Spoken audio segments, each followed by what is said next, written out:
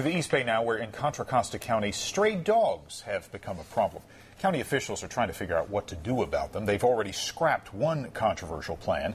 So now, as ABC7's Wayne Friedman reports, they're looking at another approach. Good boy. You're looking at a happy ending, but also a new beginning. A dachshund mix now named Harry and his new best friend. Oh, it was absolute love at first sight, yeah. Until this afternoon, Harry was like many other dogs in the Contra Costa County Animal Shelter, abandoned apparently and homeless. He has one more ordeal ahead. By the time I adopt him, he will be neutered. As it stands right now, the county will spay or neuter any dog that it adopts out. But in the future, that policy may change. The county may spay or neuter any dog it finds wandering the streets and then impounds. We're not trying to put every dog under the knife. What we're trying to do is identify where there's a more irresponsible dog owner and have those animals be returned spayed or neutered, which is ultimately the best thing to do in the long run.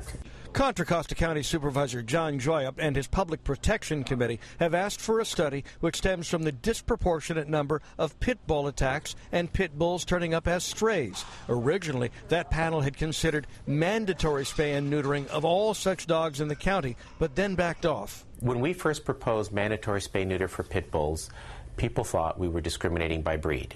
The county's goal to reduce the number of strays and euthanized animal. It also expects some resistance from dog owners. If a dog is found habitually to stray from their owner's control, the owners should be fined when they come back to get the dog.